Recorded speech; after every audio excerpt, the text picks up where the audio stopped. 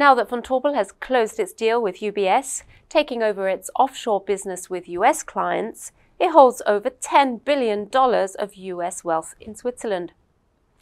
Peter Romanzina, who heads Swiss Financial Advisors, will tell us what's on the minds of high net worth individuals on the other side of the pond. Hello, Peter. Hi, Jade. So what makes the US so attractive for Vontobel as a market? And perhaps you can describe your business model there. So the US is certainly one of the largest, if not the largest capital market in the world, and also a very efficient capital market. If you look at private wealth, it has a global market share of about 40%. So on the one hand, it's the size, but it's also the growth of the market. And our recent UBS SFA acquisition has to be seen in that context. So we bought a distribution channel that scales into this very important market that is a focus market for Vontobel.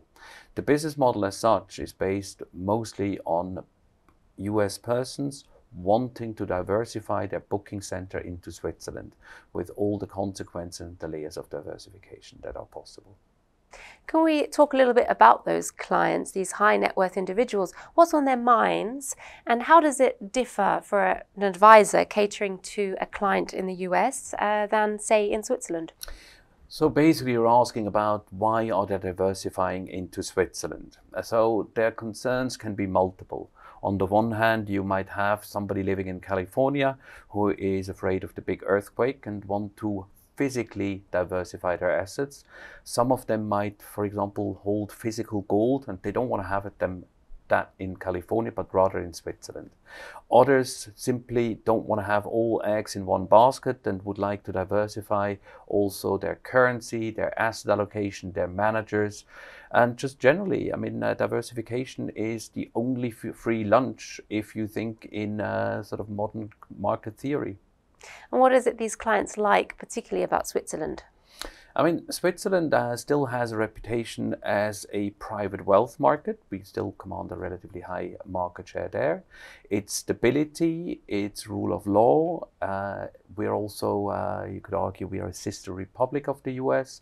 So they like Switzerland for a lot of its sort of strengths and traits. And they have a lot of investment opportunities through Switzerland into the rest of the globe. You mentioned reputation there. Did this take a hit after the Swiss government orchestrated the takeover of Credit Suisse by UBS? I mean, there were certainly initial concerns, that's obvious. And we also saw this sort of in the number of questions we got from our clients and our prospects. But given the decisive action, as you just said, I think these concerns subsided relatively quickly.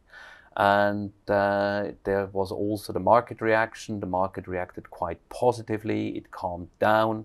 And then we also put these concerns to bed by explaining people sort of the custody, the segregation of assets, and then Vontobel's very strong capital position and very strong strategy.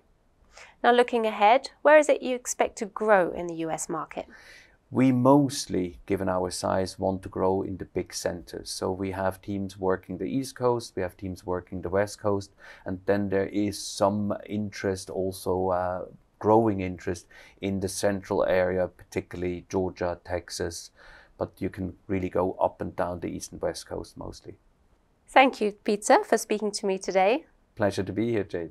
And thank you to you for watching finews.